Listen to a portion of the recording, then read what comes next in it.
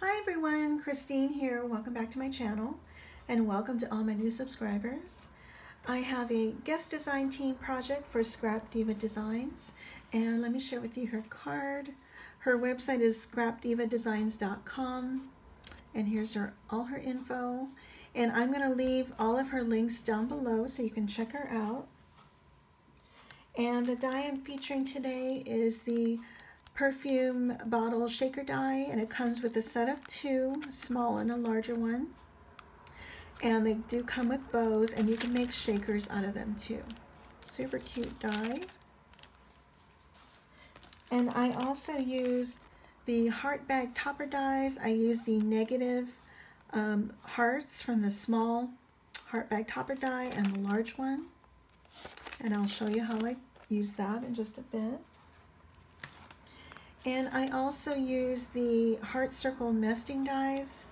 And what I did was I took the largest one and I just used the negative hearts out of here for accents. And I'll show you how I use that. And let me bring this up a little closer. Isn't this pretty? And I made this into a box. And for those that are new, I went ahead and got the measurements for you. I cut out a 7 1/8 by 5 3/4 paper, and then what you want to do is score it on all sides at 2 3/8. So score it here, 2 3/8. Turn your paper, 2 3/8, etc. That way you don't have to think. And then and these are your cut lines. So you want to cut down here and here and here and there. And then to get rid of some bulk, cut below the score line. Not sure if you can see it. Cut below the score line here on all sides. And I'll show you what you end up with. So you end up with something like this. And then you fold all of your score lines. And the way I glued this together was I glued the flaps to the outside of the box, because you're going to be covering the this with pattern paper, and that way the inside of your box is clean. There's no flaps. So that's how I did this. So you can see there's no flaps. And so anyway, the paper I used is called Sweet Secrets by Lemoncraft. I love it. And let me start here first. I used some cheesecloth. This little doily die here is from my stash. And then I have some papers that I tore. I have some wedding applique here and there. And this heart here, this is the largest heart of the heart bag topper die, and I added lace behind it. And this is the negative heart from the smallest heart bag topper die, and I popped that up on 1mm foam.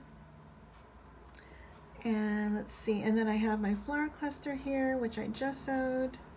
I have a little pearl here, and I added a seam binding bow with a tiny little pearl heart that's from Joann's.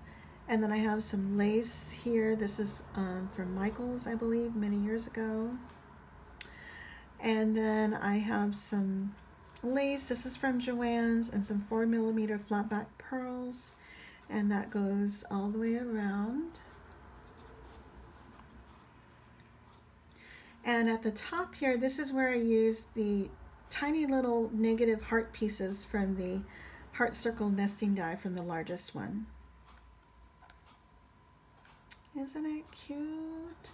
So this is a pretty good size. It's 1 inch in depth, and the height is 2 3/8, and width is 2 3/8. So you can fit a good amount. You can even fit you can put a gift card in there if you want, some sequins, candy. That's a good size. So isn't it cute? Anyway, so I'm going to leave all the links down below, as I mentioned, to Scrap Diva Designs links, also to all of the products that I used, and everyone, please use my discount code. It's called Pink House 10 for a 10% discount off your entire order. And I would love it if you use all of my affiliate links, and at no additional cost to you. I just get a small commission. And so if you guys have any questions, please let me know. And I thank you all so much for watching. Bye for now.